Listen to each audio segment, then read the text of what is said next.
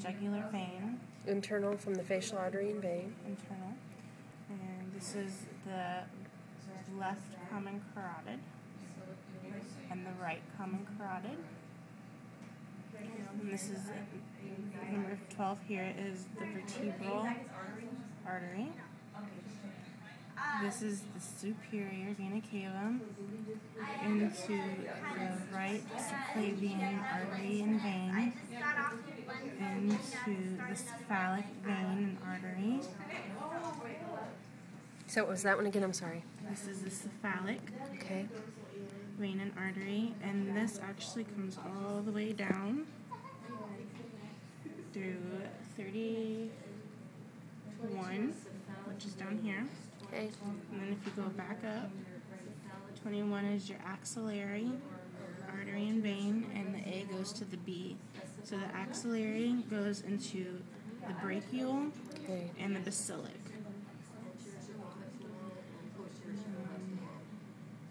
Let's see. Then you go down from the brachial artery, and it contracts down into the ulnar artery, and if you come back up and follow it the other way, it goes down into the brachial artery, or the radial artery, excuse me, and then down into the superficial palmar arch, both the venous and the arterial, and then down into your common digital arteries and veins, the ones that go through your fingers. You go back to the other side.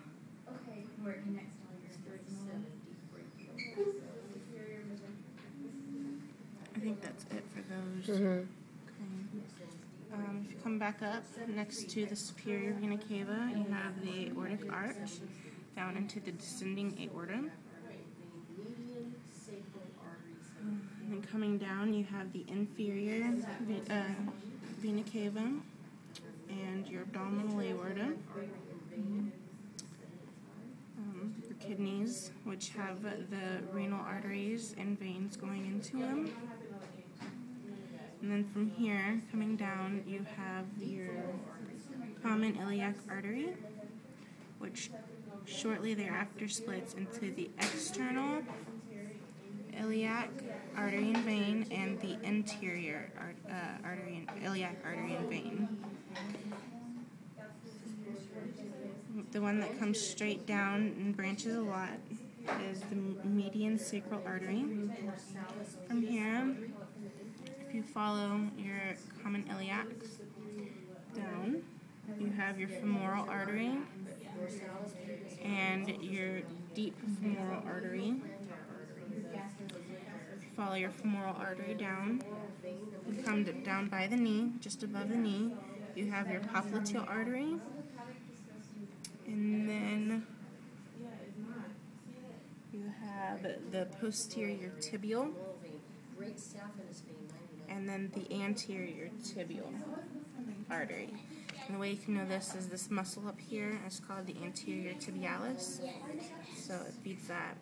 Your anterior comes down to the dorsalis pedis, and your posterior comes down into the medial plantar artery. Come back up here, and you're following your common iliac artery down. Again, you have your externals and your internal iliac arteries down to your femoral vein. So this would be your femoral artery.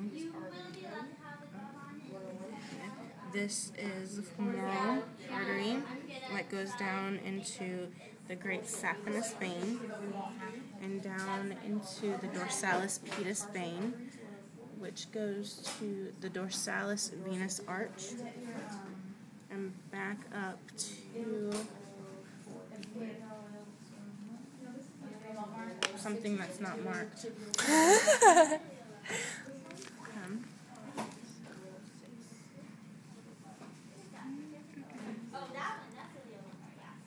I think that's it. See, then you have your dorsal metatarsal arteries and your dorsal digital veins of the foot, and back up to the anterior tibial artery. And finally, 1 and 2 is the arcuate artery. Thank you.